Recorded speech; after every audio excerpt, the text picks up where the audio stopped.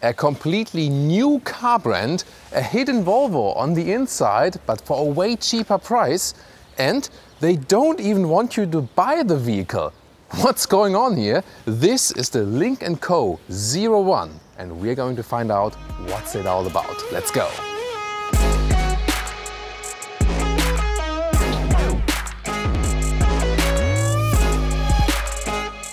This is the Lynk Co logo, and sorry, I gotta start with a small rant about the name Lynk Co for an automotive brand. I mean, ever heard of Alfa and Romeo, Mercedes and Benz, Mac and Laren?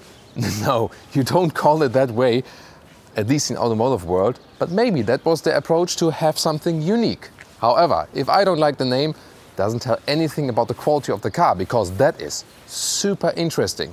This is the Lynk Co 01, and in the front you can see a unique design here with this dot structure, LED headlamps from standard, and also an interesting vertical daytime running light. So it does not look like a Volvo XC40 at all, but it uses the same Volvo XC40 platform.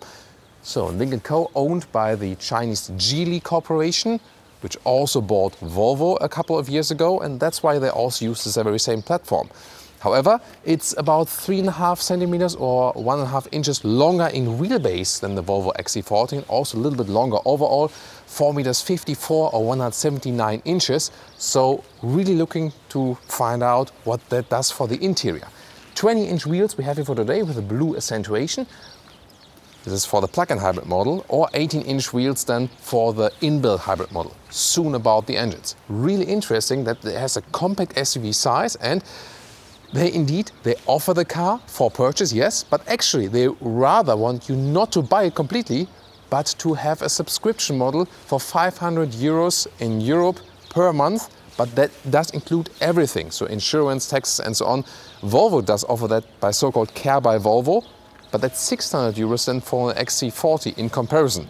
And if you think about it, everything is included besides fuel. That's still a very attractive price. And if you purchase it, it's at least 7,000–8,000 euros cheaper than the XC40 in the in the respective version. And the cool thing here about this vehicle, it's always like it is here, just blue or black, exterior and interior color. That's everything you can pick. Everything else is just kind of full spec already, and that's a very interesting approach. Here in the rear, we see again the big lettering for the logo right here, and a modern design for the tail lamps. So we see a modern car design and an even more modern approach of selling a vehicle. And I think this really could be the future, because there's no hassle in buying whatsoever. You just pay one fee per month, and that's basically it. Under the hood, in both cases, 1.5-liter turbo petrol engine, 3-cylinder, either as an inbuilt hybrid, around 200 horsepower, not available for the Volvo XC40, or with a plug-in hybrid that is somewhat similar to the PHEV drivetrain in the Volvo XC40, then with 260 horsepower for the total system output. So again, both front-wheel drive. And the interesting thing is here that the battery for the plug-in hybrid model, you can see here, 14 kilowatt hours net capacity, and that means a pure electric range of about 60 kilometers, 35 miles.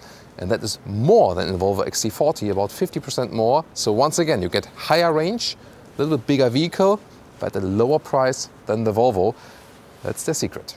And here we have the plug-in hybrid model. Here on the driver's side, there's the flap. You have to release it from the inside, and then you can have 3.6 kilowatt AC charging. It's not too fast, but considering it's a plug-in hybrid, so you just leave it overnight at home or something, then it's also full. This is the car key. You can see here in form of the logo, really unique. And then, really speaking Volvo, these door handles and door closing sound, pretty solid. Interior materials also interesting here with the structure right there, and also these structures here we know from the Volvos, soft materials. The interior is almost animal free, besides of the steering wheel and something of the shifting knob.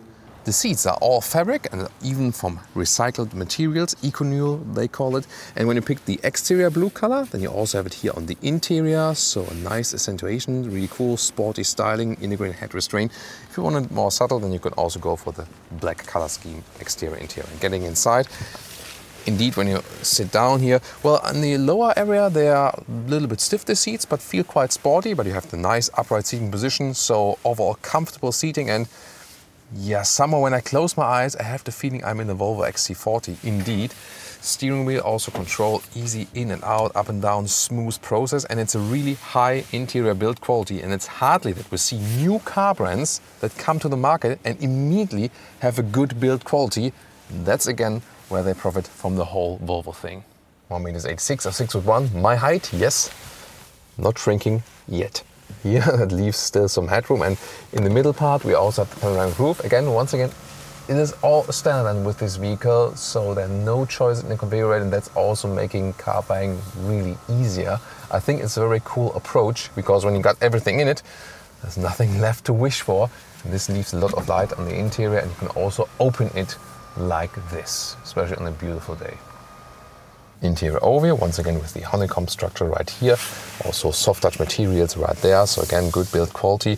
12.3-inch digital instruments on the left, 12.7-inch big screen on the right side. Zoom or deals to the screens. Here on the steering wheel you have these buttons, and they also give you a feedback, but it's actually just one button, but separated in different units. You could also have voice input, also zoom out to that. Here the climate control is still manual like that, and also switches here from the ring or ambient light around that. And then you have an inductive charging mat, automatic shifting lever right here. So everything easy and straightforward. You can pick different driving modes. And then here still a manual volume knob, cup holders, adaptive, everything you need basically. And then some more space underneath right here, and also smartphone USB-C or USB-A connection. Digital instruments, easy and clear to read. You cannot set up that much in these, but you also don't have to. At the moment there's an assistant systems view, but the interesting thing is that as soon as I start a route guidance, the whole system changes, and then you also have the GPS view here in your line of sight. And this is the main system here.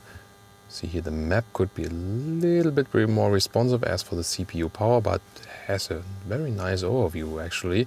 And the interesting thing is it has an Android-based system, but they do not use all of the Google services. And that's a little bit weird, I think. They do have the Apple CarPlay and Android Auto integration, so I think that's cool that you still have the choice to do so. Then you can always go back here to the Lynk Co main system. But for example, the voice recognition is by, "Hey Frank, I'm listening. Drive me to Frankfurt." Do you want to go to Frankfurt? Frankfurt. Now starting navigation. And now my question is, why can you say, "Hey Frank," and then a female voice is answering? Doesn't make too much sense to me. Yeah, Frank is here still. And why don't they just use the Google Assistant for that one? That would have been better. And also the whole Google Maps system. So really weird mix. But overall, I think it's a very interesting infotainment system, and you still have a nice overview of what you're doing. Oh, by the way, here the collab function is interesting. Here you can record and share an idea. For example, "Hey guys, why don't you just switch the voice assistant to the Google Assistant? I mean, you got the technology, you also use it in the Polestar 2 and in the Volvo XC40 all-electric. So why don't you just use it here, guys?" So now the engineers got my message, I'll send it, and probably they rethink it. Now the rear seats, beautiful detail here at the back part of the front seats with the blue fabric. Really like that one. And now the interesting thing is, what about the legroom? Because I told you the wheelbase is a little bit longer than in the Volvo XC40. And indeed, I mean, it's not a long vehicle, but you have sufficient legroom. Not only sufficient, really like superb legroom, that's really cool. Headroom is also just fine. So for 4 tall adults, it's actually no problem. Upright seating position here also in the rear. And then if you move further, ISOFIX on the outside, then you have cup holders right here. They are also somewhat adaptive. And then in the middle part, making everything tidy here once again. So here there's USB-C charging and USB-A charging. And indeed it's comfortable both on the outside seats, and you can also use the middle seat. Actually also works. So indeed this car is somewhat 5 adult proof, and you do fold the seats already from here. And some more storage at the back part of the seat. And once again, this is even just an early prototype, one of the first vehicles that people are actually allowed to drive here in Germany and also all over Europe. And for that, We didn't find any serious quality flaws yet. That's really astonishing. That was a bad omen. Just found one here. The folding mechanism here of the seats. This feels a little bit loose, but yeah, I mean, I really had to search for something. What about the trunk? 466 liters. Yes, you guessed it right. Once again, more than in the Volvo XC40. And here the length is 35 inches or almost 90 centimeters. And the width is also a good meter or 40 inches. And the height here to the cover, we have about 19 inches or a little bit less than 50 centimeters. So that's also a good result. And when we get out the luggage, you can see I also fold one of the seats there, 1/3, 2/3 split. This is then here a rubber mat to protect. You can also remove that, and underneath here you have some more space, for example, also then for the charging cables.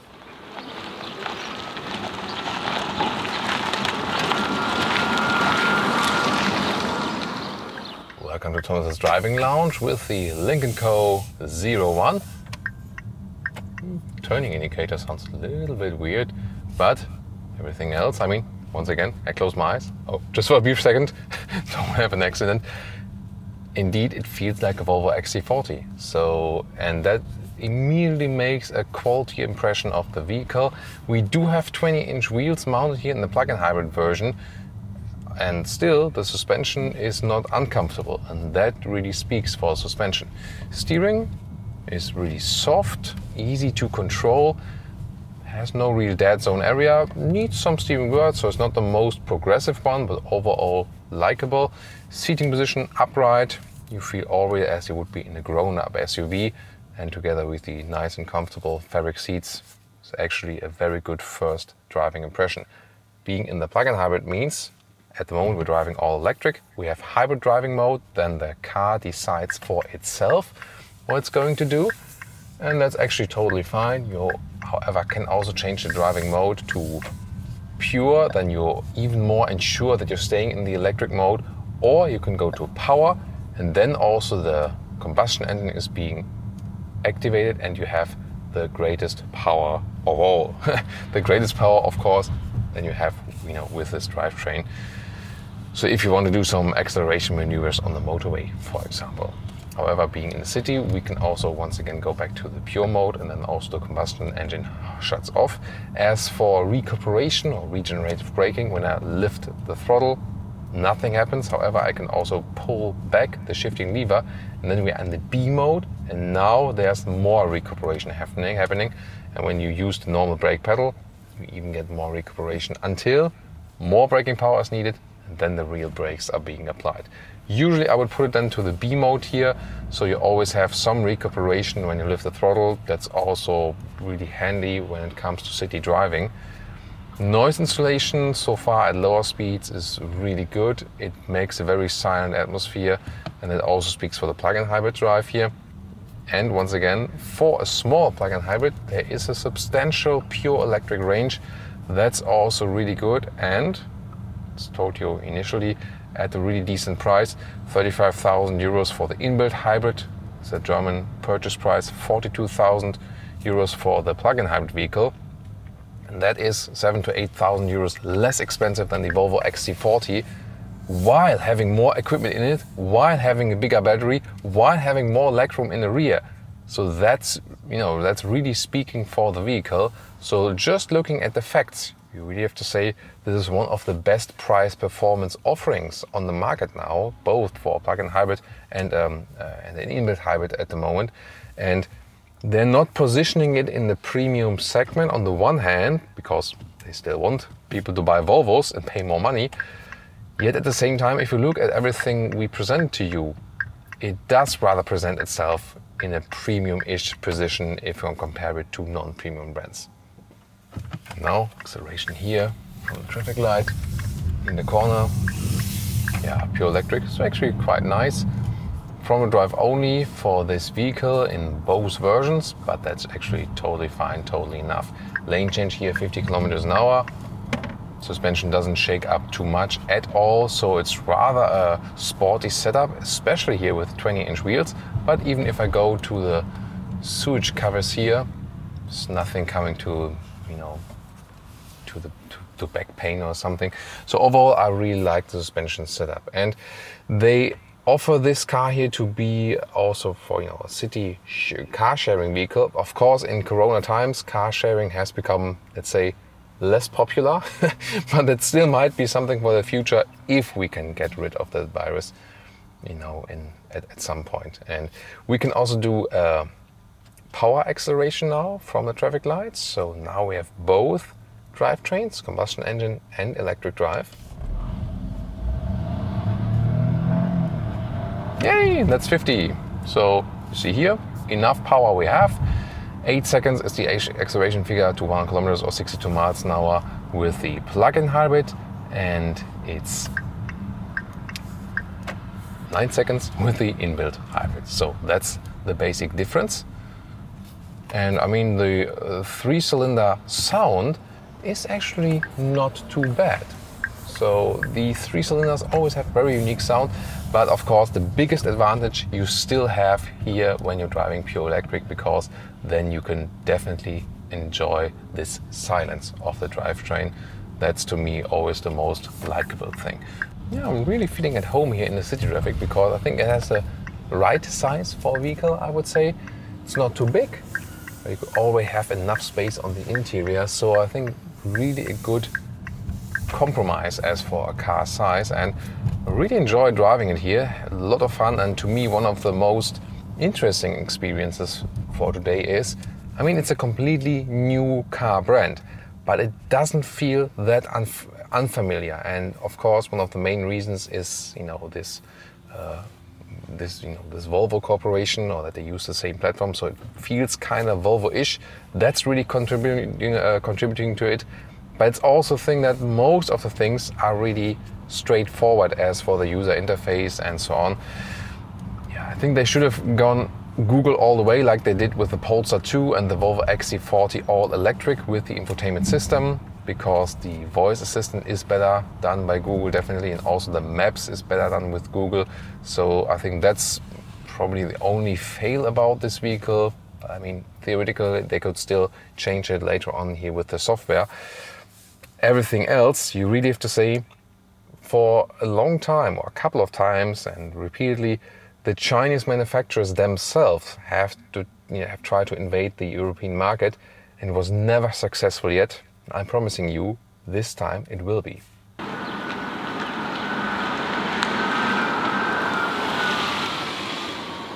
And now to our conclusion for today with the Lynk Co 01. I think exterior-wise, a really fresh and modern design, works very well. Once again here with the daytime running lights. And I think the blue accentuations, of course, if you can choose between black and blue, go for the blue one. Yes, and then you also have the blue accentuations on the interior. The interior also with a high build quality. We definitely see the knowledge input by Volvo right there. Also cool that we always have animal-free seats and also breathable fabric materials. And also infotainment-wise, hardly anything we can criticize, so it's a very good package, and also enough space on the inside. And due to this platform sharing, it really drives like a Volvo XC40, so you also have a sophisticated driving feeling. Well, and then at the end of the day, 100 euros less per month if you take this subscription model, or then, you know, you also add some equipment in the Volvo XC40, like 7, 8, 10,000 euros or dollars less expensive than the Volvo XC40, then it really becomes a no-brainer. So this is also one of the reasons why Geely back in the day bought Volvo, that they can also profit from the brand, from the knowledge from the brand, from the Swedish brand, and put it also on their own, you know, proprietary vehicles. So this is really, you know, like a Chinese Volvo hybrid thing, definitely. And I can just say it really works and is a very attractive deal here on the market. And the whole concept of you don't have to do a registration, get insurance and so on separately, but just pay one price and you get the car same week delivery to your doorstep. That's just a modern concept of how you sell vehicles, you know. So you just fuel it up and that's basically it. Of course, on the long run should also be offered as a full electric. In the Lynk Co lineup, there are also full electric vehicles already sold in China. They are also globally rolling out the brand. Europe now is their next step here. So a very interesting concept, very interesting brand. Yeah, I still think that the brand name is a little bit weird, but definitely The car is not weird at all. It's really very promising. What do you think? Tell me your comments here about this vehicle and also about the new brand. And subscribe if you haven't done so far. And leave us also a thumbs up. Thank you so much. See you next time.